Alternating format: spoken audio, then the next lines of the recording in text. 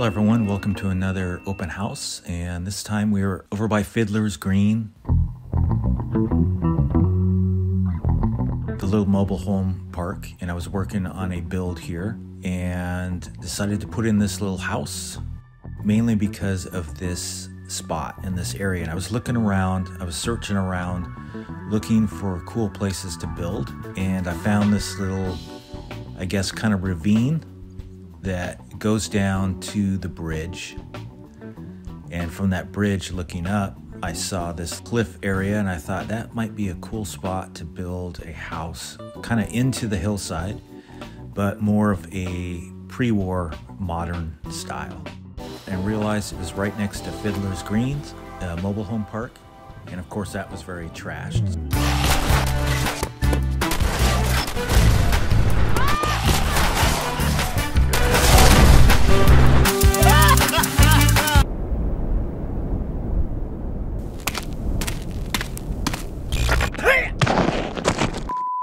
So I had the idea that maybe I would redo the mobile home park as well and make that all nice and pre-war and something of that nature. I haven't finished the mobile home park, but I do have some ideas, and I might do that as a let's build it later. So my idea here was this would be the driveway that comes in from the mobile home park, and possibly the person that owns the mobile home park maybe lives here in this house. I wanted to add in this little driveway parking area here just to give it some kind of yard before we go down into the house. Pretty simple yard, right on the edge of the cliff, and enough room, to park a car, maybe two, and a long flight of stairs going down to the house. But before we go down to the house, I'll show you a little bit of the landscaping here, just to kind of build up the rocks, the hillside, and used a lot of those large boulder type rocks.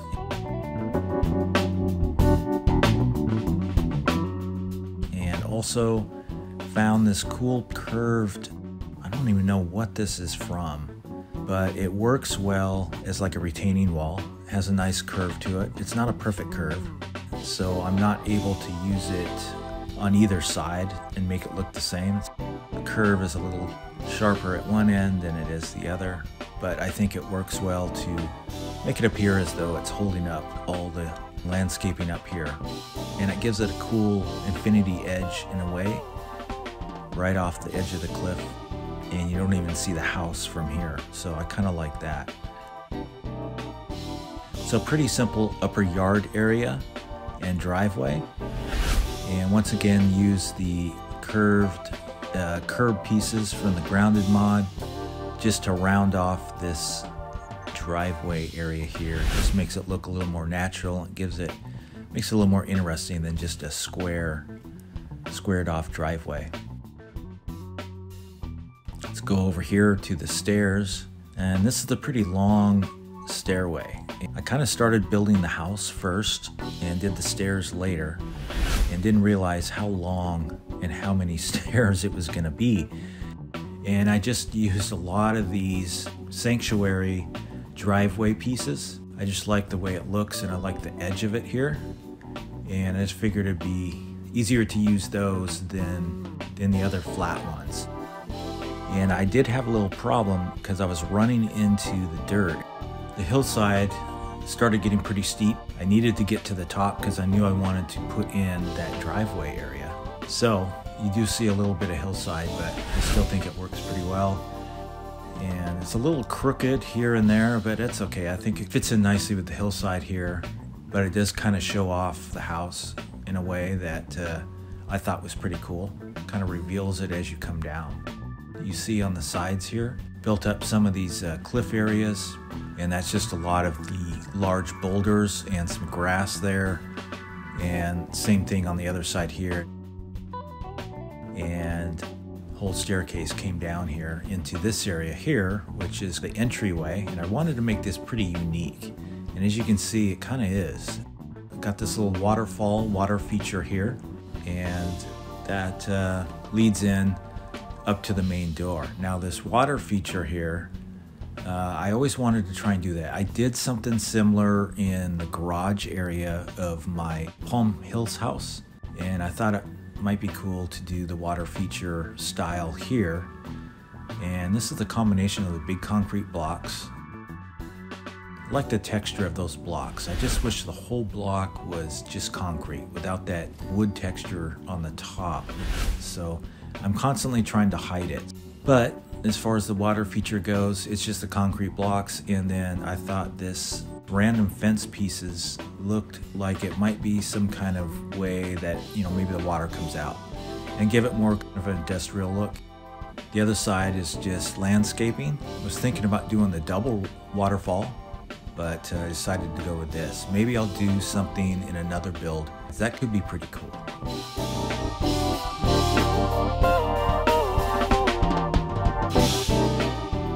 But the entryway, I wanted to add in a little light too, so I took out some sections of the roof to let in some of the light, and architecturally it just looks a little better.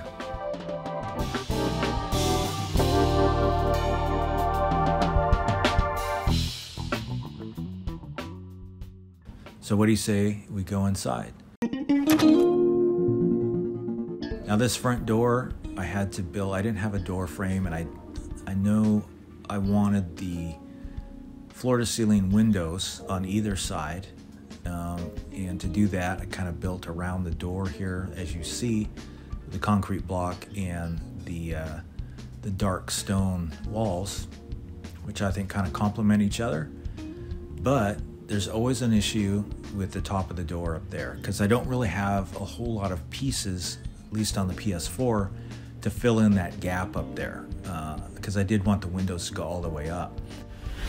So I wound up using some of those little, I don't know, covered things from, I want to say it might be the Mad Kia mod, but use that to fill that gap up top, kind of make it look like it was designed that way. But as we come in, we get another view out this window here, a little bit of an entryway. And I wanted to carry that concrete block feel through the whole house. I really like houses that have that exposed concrete, more of a modern take as well.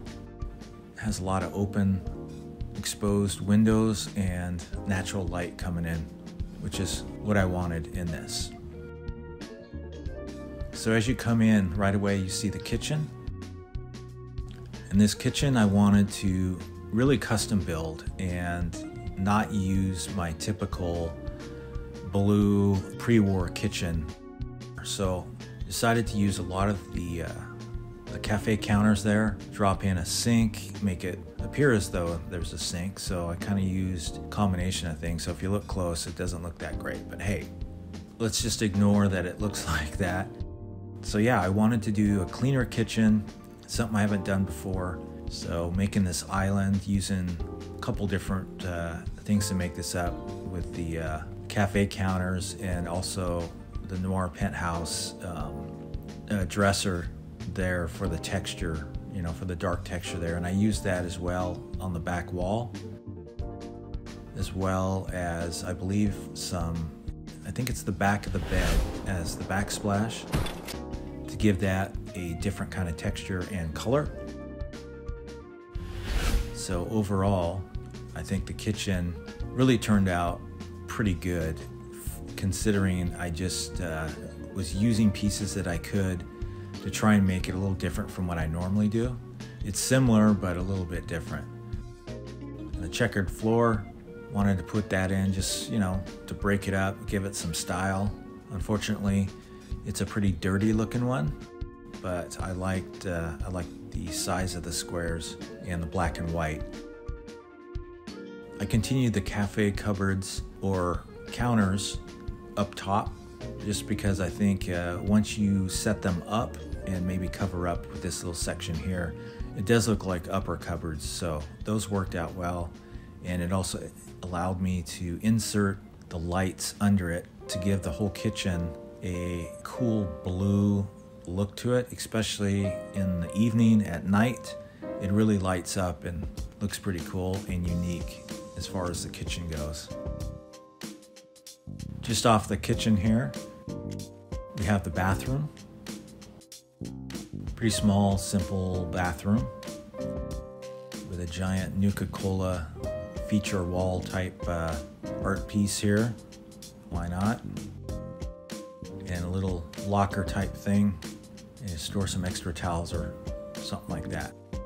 Simple bathroom, but this place isn't that big, so that's kind of all we needed as far as the bathroom goes. And I wasn't sure in the beginning, I wasn't sure where I was going to put the bathroom, mainly because of the layout of the house. I kind of built the house up and figured I'd fill in the interior and put, a bedroom, living room, kitchen, and a bathroom.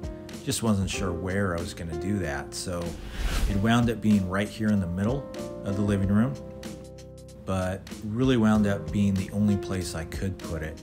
But I think it works well here, and it creates this interesting space here with some books, some extra storage, just to fill that space.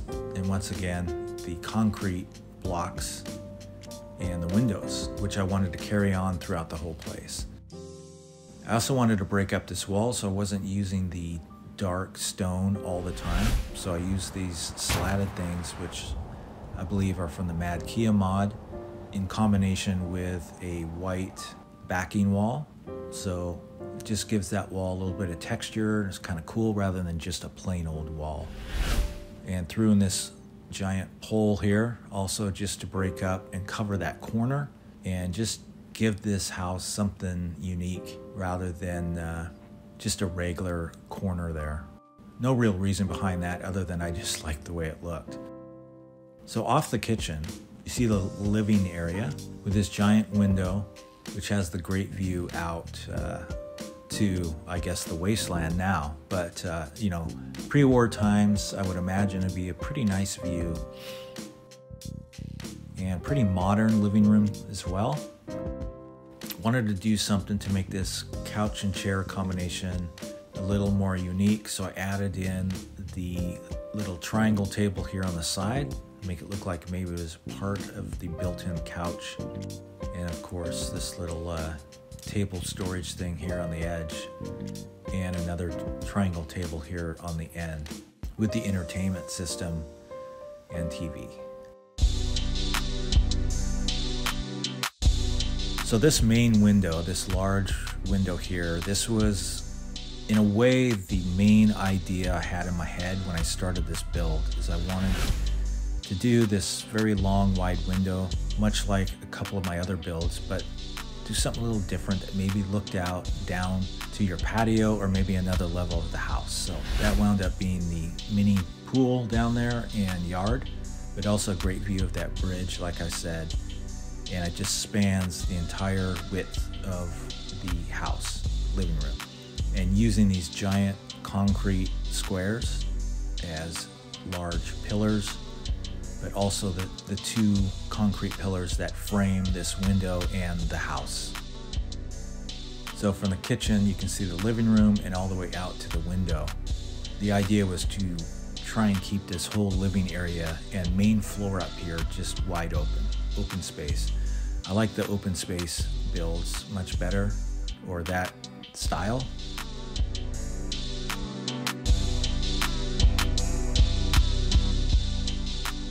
And just off of the living area is the bedroom. Once again, open space, no doors, and that just leads in here. So the idea is this is a pretty small house. This is maybe a one person or a couple at the most. And with the open space everywhere else, I just figured this was all you needed as far as separating the bedroom from the living area. This little feature wall here, some power armor, and once again using a lot of the concrete block as a texture on the wall, give it more of a modern look, and using a lot of the neon noir penthouse mod. Has some furniture pieces that work really well for all kinds of things. So this whole built-in bed area was a combination of, some of the dresser pieces, some of the table pieces, and combining different pieces, and after a while they all start fitting together and look like it's actually, built in like that. I thought it worked well as this wall piece here, and I think that turned out pretty cool. I knew I wanted a pretty unique and cool feature type wall in the bedroom, and I decided that this built-in furniture piece would do the job and looks pretty good. More built-in dresser type stuff.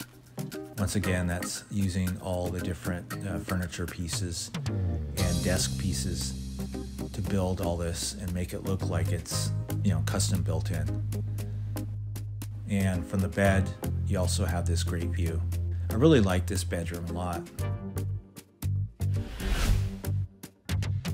Head downstairs here out to the patio. So this is all a one-level home. So very small, just a living room, bedroom, bathroom, and kitchen, like I said. Pretty simple, but it does have these stairs that lead down to the lower patio area and this cool little infinity pool. So I really wanted to try this, mainly because of the hillside. That was another idea I had when I started building. So I wanted to try and do some kind of infinity pool type thing.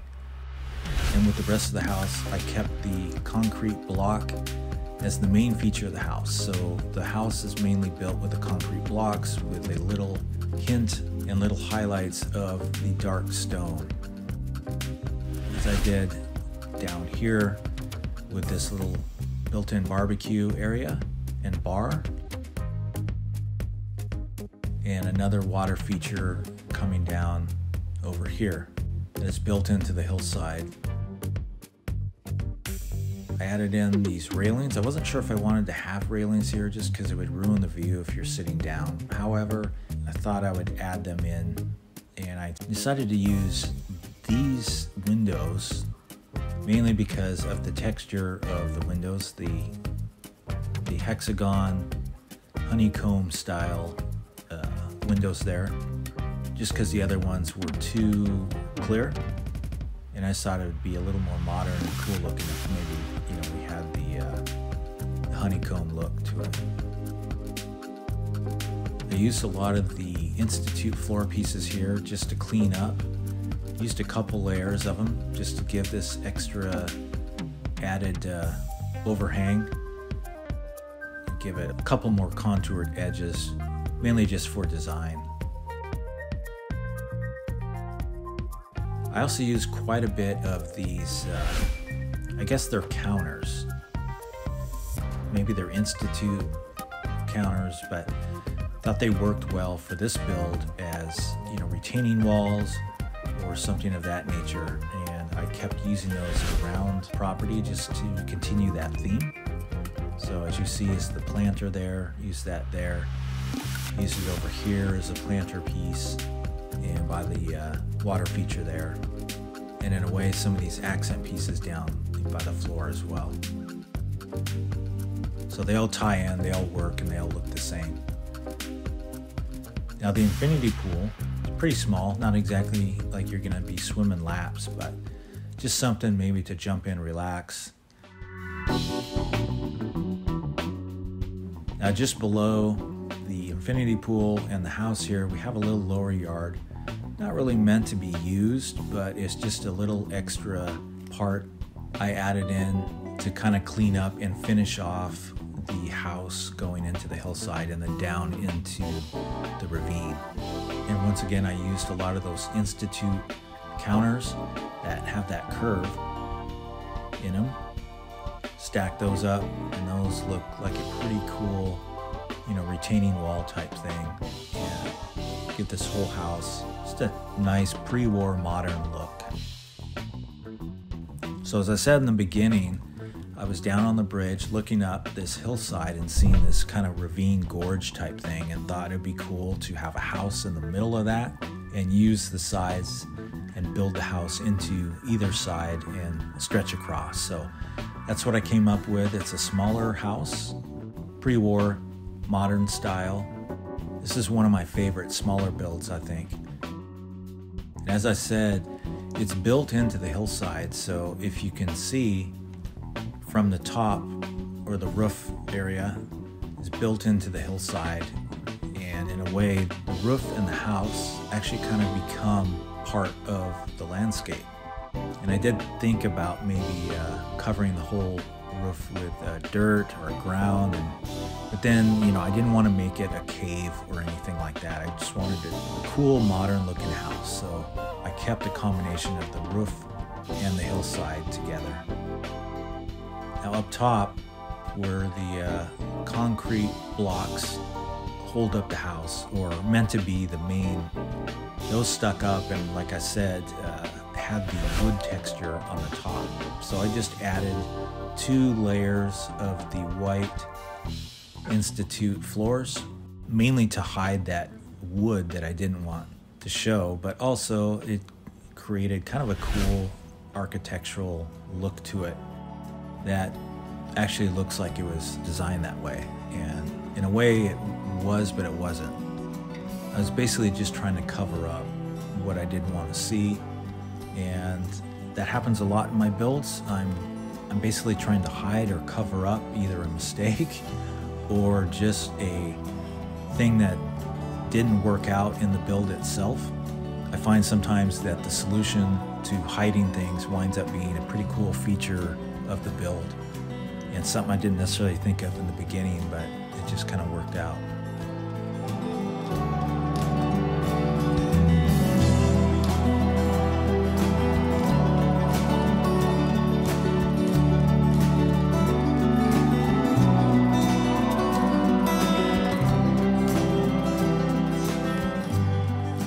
Okay, so that pretty much concludes the tour of this house, a smaller house compared to some of my other builds. But this is just something I had an idea. I just wanted to build it out real quick, and this location seemed to be perfect to fill that vision I had of some of those ideas.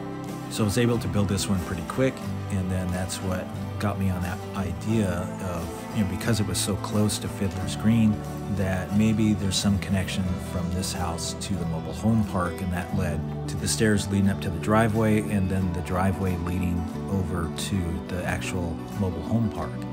So my idea is to keep building the mobile home park, see what we can come up with there, make that a little more pre-war, just like the house, and more of a cool mobile home, maybe vacation spot type mobile home park is more what I'm thinking. So I'll probably jump on that, turn that into a Let's Build It series sometime in the future, not sure when. So keep an eye open for that. So I'm going to end this open house here. Once again, thanks for stopping by, thanks for watching, and until next time, keep building.